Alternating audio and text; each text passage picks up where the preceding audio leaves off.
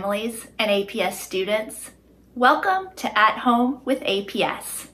We are so happy you've joined us this week, and we hope you enjoy this episode.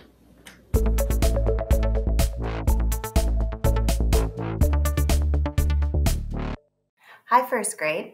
Today we're going to make rhyming words and blend words with multiple syllables. Okay, so our first example for rhyming words. I'm going to say 2 words that rhyme, and you need to think of at least 2 more words that rhyme. Look, book. Took, cook, hook. Okay, here's our first one.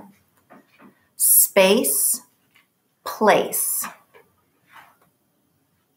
Race, face, case. All right. Try to come up with at least 2. Corn, horn. Torn, born, worn. All right. Clock, shock. Block, dock, knock. All right, great job. Did you come up with 2 rhyming words? All right. Swing, bring. Thing, sing, fling. Okay. What about broom, room? Groom, zoom, boom. Did you think of another one? Good job. Okay, the last ones. Skunk, dunk. Junk, sunk, bunk. All right, so now we are going to blend words with multiple syllables, okay? We've done this all week. Okay, so here's our example. Spaghetti. Spaghetti. Try to say it fast, blend all those parts together. Try to beat me. All right, here we go. Beautiful. Beautiful. Good job. Ant-eater. Anteater. That's an animal known for eating ants and termites. Okay. Hurricane. Hurricane. Those are those powerful storms that have an I in the middle. Usually come, on the coastal states. Okay. Next one. Hospital. Hospital. All right. Grandfather. Grandfather. Valentine. Valentine. Dishwasher. Dishwasher. The last one. Buffalo. Buffalo. Great job, first graders. Hello, first graders. I'm Miss Kalungle from Abingdon Elementary, and today I'm here to read a story to you. The title of this book is The Day I Needed Help. Young or old, we all need help sometimes. In this story, a boy needs a lot of help when he falls off a cliff and hurts his ankle. Luckily for him, a search and rescue team is ready and waiting. The Day I Needed Help teaches us about the people who work to keep us safe and help us heal. As I read, think about who helps the boy in this story. The Day I Needed Help.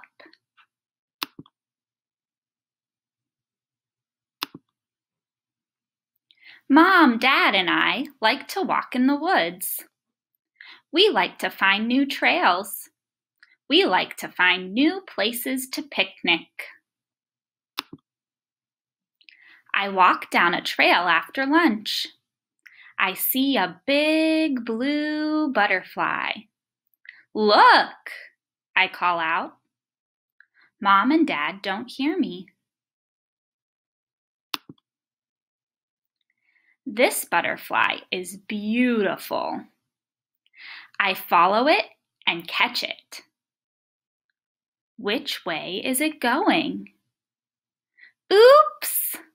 I tripped. The sky looks dark. Have I been asleep? I know I tripped and fell. I see a man wearing a big blue jacket. Your mom and dad called search and rescue, the man says. How did you find me? I ask. They let Goldie smell your jacket. Goldie followed your smell, he says. The ambulance team finds us too. They put me on a stretcher. They carry me to the ambulance. Goldie comes with us. My ankle looks big. The ambulance man puts a balloon thing around my ankle. We'll ride to the hospital, he says. The doctor meets us at the hospital. Mom and Dad look at my ankle. The doctor looks at my ankle.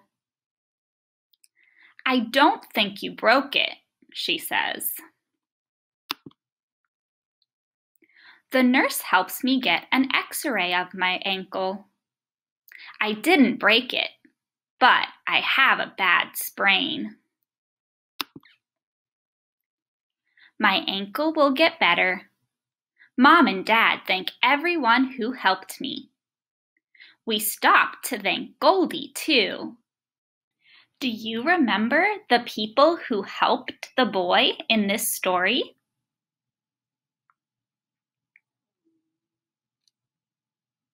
You're right. The search and rescue team, the ambulance team, the doctor, the nurse, and of course, Goldie. They couldn't have done it without him. I hope you enjoyed this story. See you next time.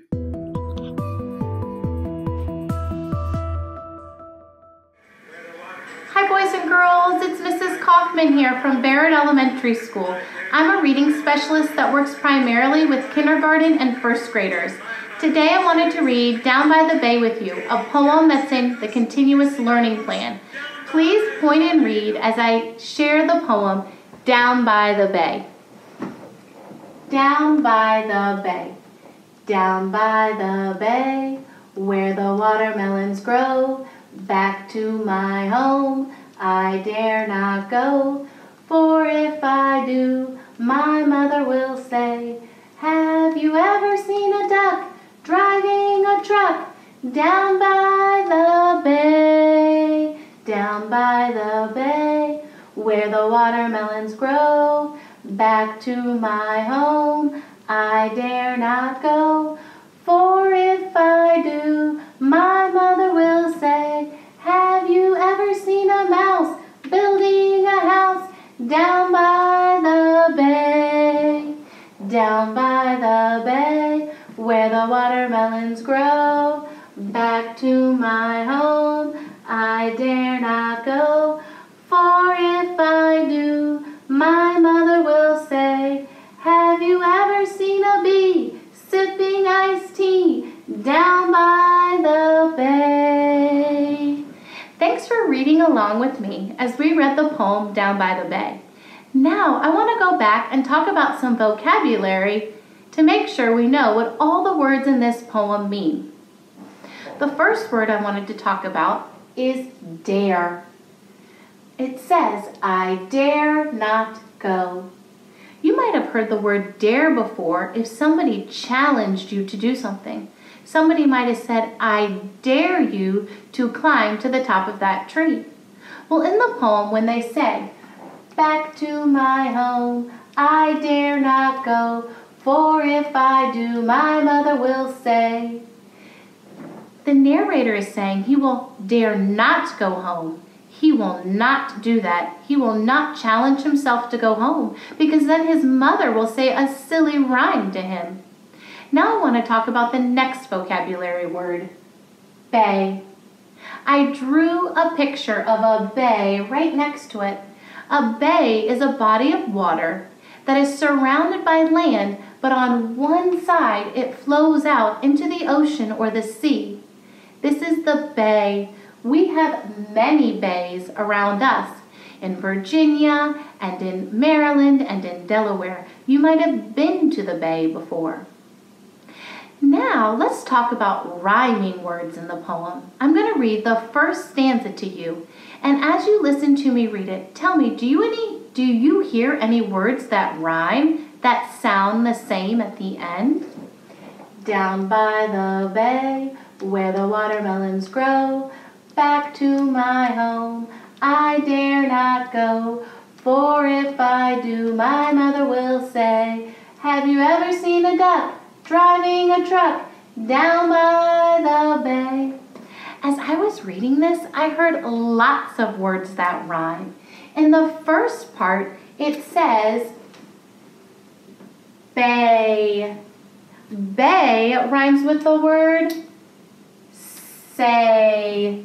They both have that A sound at the end. Bay, say. Can you come up with any other words that rhyme with bay and say? I'm thinking of some. How about the word way? Or how about the word tray?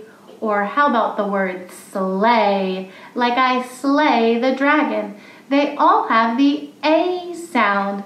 Let's keep reading. Let's see if there's any other words that rhyme. Have you ever seen a duck driving a truck down by the bay? What two words did you hear rhyme in that sentence? I heard duck rhymes with truck. Duck and truck have the same sound at the end. They have the uck sound. Can you think of any other words that rhyme with duck and truck? Ooh, how about the word puck? Like a hockey puck that Ovechkin would hit. So duck, truck, puck. Can you think of any other rhyming words? Turn and tell somebody at home or whisper it in your hand. Think of some other rhyming words. Let's read through the poem one more time. And as we read through, let's see what other rhyming words do we hear. Down by the bay, down by the bay, where the watermelons grow, back to my home, I dare not go, for if I do, my mother will say, have you ever seen a duck driving a truck down by the bay? Down by the bay, where the watermelons grow, back to my home, I dare not go, for if I do, my mother will say, have you ever seen a mouse building a house down by the bay? I heard some more rhymes. What did you hear? Can you mark them in your poem? Down by the bay, where the watermelons grow, back to my home, I dare not go, for if I do, my mother will say, have you ever seen a bee sipping iced tea down by the bay? Did you hear some more rhyming words in that part of the poem? You can mark them in your poem now that you've heard them. Go back and find them. Now, our last activity today, before we say goodbye, is I want to point to some words, and I want you to tell me how many sounds do you hear in that word. For example, let's work on the word bay, because we've talked a lot about it today. If we say bay slowly, like B-A, just like you would write it, how many sounds do you hear? I hear two sounds. B-A, bay. I hear two sounds in the word bay. Now let's look at another word. How about the word grow? How many sounds do you hear? I hear g-r-o, grow. I hear three sounds in the word grow. Let's find one more word. And how many sounds do we hear in it? Home. Let's listen to the sounds we hear in home, just like we would write it. Home. I hear three sounds in the word home. Thank you so much for listening as I read aloud Down by the Bay with you today. I hope you liked it as much as I did. I love this poem. Thanks again. Bye-bye. Today we are going to read Flies, written by Anthony Curran. Flies are fascinating insects that come in many shapes and sizes. Flies will give us a detailed look at these animals, exploring what they have in common and how they can be different. While flies are often thought of as annoying pests, we will learn how flies are important. Flies. Our focus question today is, what does this book teach you about flies? Words to know: germs, insects, larva, pollen, pupa, solid. Let's get ready to read. Here's our table of contents. What are flies? Fly bodies. How flies grow and change. How adult flies eat. Flies and germs. Why flies are important. Gross, but cool. Glossary. What are flies? Flies are insects. There are many kinds of flies. Net-winged midge, bee flies, thistlegal fly. Fly bodies.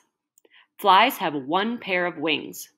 They also have tiny arms that help them steer when they fly. Tiny arms, wings. Flies have eyes that let them see all around. Each eye is made up of many little eyes. Here is a close-up of a fly's eye. How flies grow and change. All flies start as eggs. Each egg is tiny. Fly life cycle. Starts as an egg, then turns into the larva, next the pupa, then it grows into the adult who lays a new egg. A horsefly laid hundreds of eggs on this plant next to a pond. Out of the egg comes a larva. The larva eats plants, fruits, or dead things. When the larva is grown, it forms a hard cover. It is now a pupa. Horsefly larva. Blackfly pupa. Blackfly larva. The pupa changes inside the cover. When it comes out, it is an adult. Adult flies do not live very long. Their main job is to lay eggs to make more flies. Fruit fly pupa. A new adult housefly must let its wing dry and spread out before it can fly. How adult flies eat. Adult flies drink all their food. They spit on solid food to turn it into goo. Then they drink the goo. A blue bottle fly uses its sucking mouthpart to feed on kiwi fruit. Flies and germs. Flies sometimes pick up germs from the things they eat. Some of the germs can make people sick. Dozens of flies feed on garbage. Some flies suck blood. They can spread germs in the blood from one person to another. A horsefly sucks blood from a person. Mosquitoes are one type of fly that can be dangerous to people. Why are flies important? Flies spread pollen. Many plants need pollen to make seeds. This fly is feeding on the pollen on a flower. The pollen looks like a yellow powder. Flies help break down dead plants and animals. Fly eggs and young are food for many other animals. Greenbottle flies feed on a dead earthworm. A bird feeds on a crane fly larva. Gross but cool. Flies are amazing insects. Greenbottle fly. Here is the glossary. It teaches you what germs, insects, larvae, pollen, pupa, and solid are.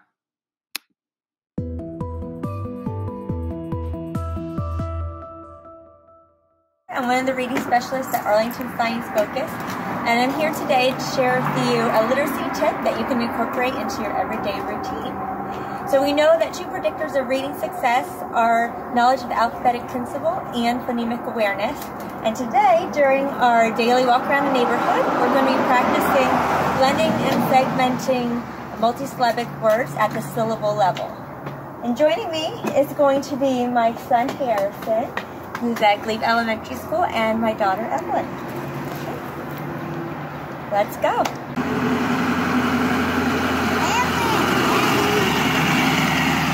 Ambulance. Can you stop ambulance? Ambulance. Good. And there's Woodlawn Park. How would we clap Woodlawn? Woodlawn Park. Very good. Woodlawn. Woodlawn. Flowers. Flowers. Good. Berries. Berries. Flowers. Very nice. Look at the sign here. It says, "Thank you, hospital staff, for keeping our community safe." Hospital. Can you clap hospital? Hospital. What about Hospital. community? How would you clap that Community. one? Very good. Baby. How would you clap rainbow? Rainbow. It's a little library. What How would about you clap? glitter? They put glitter on here. Glitter's a good one. Glitter.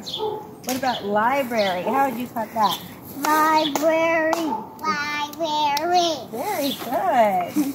One way you might extend this activity is to come home and have your child write a letter to grandma or grandpa about what they saw on their walk, and they say the words themselves and listen to the syllables in order to break the word into smaller pieces. You'll also notice that they're using this skill as they're reading and come to unknown words, and have them look for a part in a word, try the different parts, and then blend it back together. I hope you enjoyed our neighborhood walk. Have a great day. As we end this episode of At Home with APS, we hope that you enjoyed seeing APS teachers and staff bringing literacy instruction into your own home. Maybe you even got to see one of your very own teachers that you worked with during the school year. I'm sure that was really exciting for you. So we invite you, parents and families, to continue to take videos and pictures of how you are engaging in literacy activities while at home. Be sure to tag us on whatever social media outlet you prefer using the hashtag @HomeWithAPS, and we look forward to seeing all the exciting and creative ways APS students and families are engaging with literacy while at home. And who knows, maybe you can make a special guest appearance on At Home with APS. Speaking of which, check out this dedicated APS student as she practices hearing all of the sounds in the word box.